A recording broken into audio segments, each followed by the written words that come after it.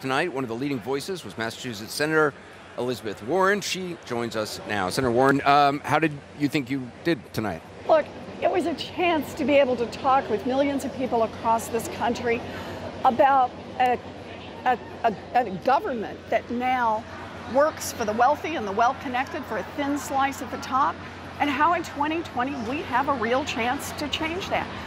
That we can attack the corruption head on, that we can restructure basic parts of this economy, and we didn't get to talk about it, we can protect our democracy so that everybody in America really has a chance to vote and to get that vote. There was obviously sort of an ideological battle going on.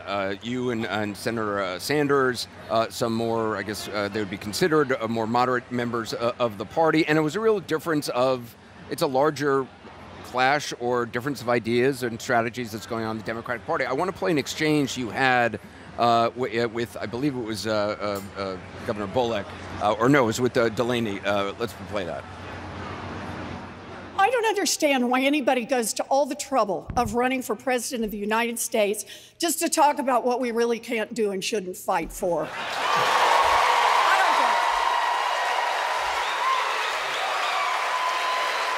Biggest problem in Washington is corruption. It is giant corporations that have taken our government and that are holding it by the throat.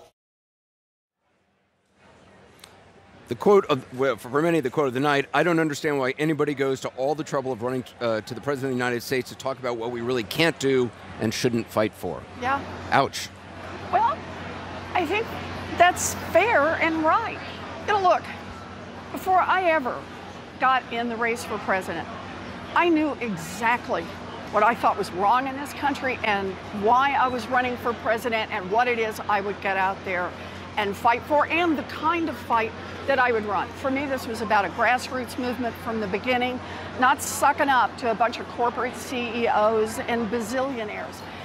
And that's what I want to talk about every chance I get. We can't be the party of little changes from where it is right now. This is a time in America where people feel it and they feel it bad. That what's happening in this country is they get it. They haven't had a raise, most of them, for a generation, but the cost of housing is up, the cost of health care is up, the cost of child care. People watch their kids trying to get an education and just loaded down with tens of thousands of dollars in student loan debt. But you know the argument that Representative Delaney and others are making, which is, look, just politically, you're going to tell, it was hard enough for Democrats to get the Affordable Care Act passed. You're going to be telling Democrat and the American people, more than 100 million of them, that their private insurance is going to be taken away. Look, I so admire what President Obama did. It was so hard to get us from a place where we were on health care to getting coverage for tens of millions of Americans. But notice how the world changed over time. I was in the Senate when the House voted to repeal health care coverage for tens of millions of Americans and then gave each other high fives. What kind of human beings high five over taking away health care coverage from tens of millions of people? But it came to the Senate of the United States. And there were enough people across this country who had come off the sidelines, who had spoken up, who'd come to Washington, who'd camped out in congressional offices and Senate offices all around the country, that we picked up Republicans and we saved health care for tens of millions of Americans. The moment is shifting in America. This is a point in American history. And we see the crisis, and we're not going to win this moment with small ideas and spinelessness. The way we win this moment is with big structural change that touches people's lives. But to somebody out there who likes their health insurance that they have through their union or wherever it is, what do you say to them about what lies ahead, about why they should give up their private insurance? I really wish we'd stop using Republican talking points on what people are giving up. This is about a transition and how people get their health care covered. And I say to them, go visit with Addie Barkan. He's the guy I talked about on stage, 35 years old. He's got the cutest little boy, Carl, and he has ALS and he's dying. He has great health insurance. And yet every month He's about $9,000 of medical bills that the insurance company just says, no, we're not going to pay for him. His wife, Rachel, spends hours and hours and hours on the phone begging the insurance company for coverage. He goes online, like thousands of Americans who have health insurance, to beg their friends, their family, and strangers, please chip in some money so I can pay for health care that my insurance company won't cover. But it sounds like you're saying to this person out there who likes their health insurance now, well, you just don't understand that it's actually not that good, that when push comes to shove, it's not going to be there for them. It's about, there's going to be a transition to something that's better. President Obama got us partway there.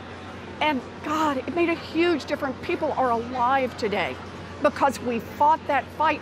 And notice how many people who stood on the sidelines even while he was the one who had to carry that all the way, who then got in the fight when they started talking about taking it away. And you can convince people that it's going to be better than the plan they currently have? Well, it is going to be better. And here's the deal. The bazillionaires, the big corporations, they're going to pay more. But hardworking middle-class Americans, they're going to have less money out of pocket in this. This is about how it is that right now this government continues to protect the giant insurance companies, continues to protect the giant drug companies. This is the moment to fight back. Some folks on the stage tonight were talking about raising capital gains tax. Is that something you are behind as well? Sure. Because there's a lot of folks at the very high level who are, if you're focusing on salaries, what they're saying is you're really missing what the real inequity is, which is capital gains. You have to understand, we should do a much better job on taxes on income. We should close up loopholes. There's a lot of what we do that makes no sense at all. But let's pay attention to wealth. Wealth inequality is where it has just totally jumped the rails. Think about it this way. You know, this is kind of what the income distribution looks like. Do you know what the wealth distribution, that means kind of like from people who don't have anything to people who have the most? It does this, and then it goes through the ceiling and up into the stratosphere. A 2-cent tax on the top 1/10 of 1% in America.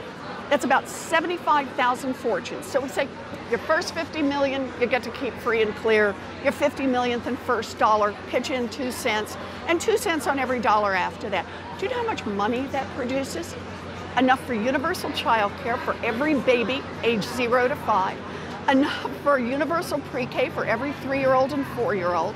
Enough to raise the wages of every child care worker and preschool teacher. Enough to provide universal technical school apprenticeship programs, community college and 4-year college for every kid. Enough to raise the Pell Grant so it's a meaningful access to college.